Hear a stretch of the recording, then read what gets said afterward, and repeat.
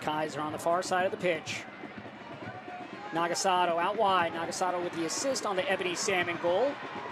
Kaiser looking for Salmon and just runs over that ball.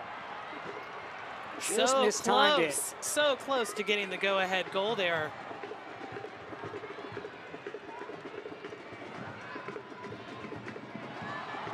Now an opportunity for McClure once again. Steep angle and puts it into the opposite corner for the second goal of the night for the Racing Louisville side. And that is her first NWSL goal for the second-year player. We saw the build-up in the previous play, and they just came back, tried it again. This time, Ebony Salmon with the back pass. McClure, clinical finish.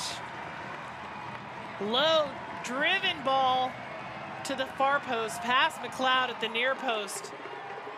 Tough angle, but she placed that perfectly. Louisville coming from behind to lead 2-1. First professional goal for Katie McClure. Look at Racing Louisville getting a goal in stoppage time in the first half. 7 minutes later, Katie McClure would add to the goal total for Racing Louisville.